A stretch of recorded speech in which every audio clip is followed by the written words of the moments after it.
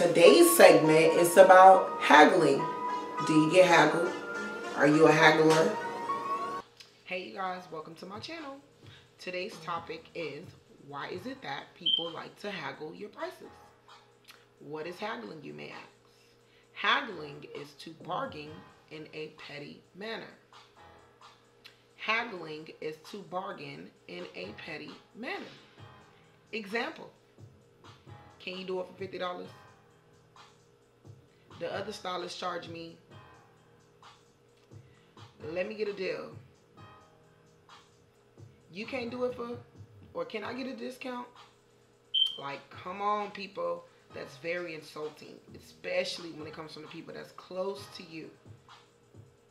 But it's a slap in the face when it's like a fellow entrepreneur or a business owner haggling your price. Like, come on. You know what time it is. Business is business. Family and friends, y'all already getting a deal out the gate. So why is you haggling the price? On the other hand, now if you ain't got it, you let it be known ahead of time, and then arrangements will be made for whatever that it is that you have and you're bringing to the table. But you're not going to wait till you're getting the service or the product to say, hey, this is all I have. Then when the people closest to you haggle your price, if you're not a strong-minded person who believes in your craft, you'll be very discouraged. I want to let all the beauty pros, hairstylists, braiders, barbers, nail techs, estheticians, lash techs, everybody in the beauty industry, any entrepreneurs, any business owners, I want to let you know that your craft is worth every dime and then some, period. Craft is worth every dime plus more. For 2020, we only dealing with people that can afford our services. Nothing personal, it's just business. Haggling people. Stop being petty. Stop trying to bargain their price. This is not the swap shop.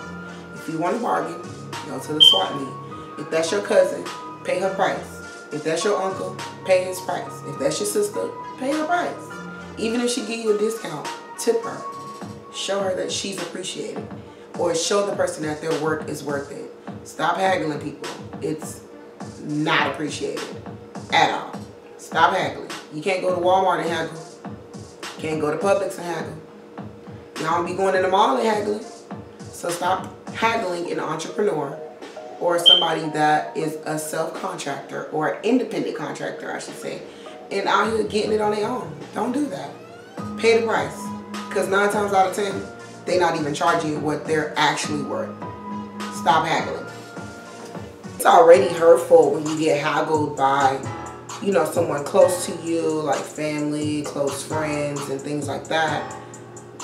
Because it's like when you meet a stranger and you tell a stranger, hey, this is what I charge. They pay it and they tip you. And then these close people, on the other hand, is like, they don't want to see you come up.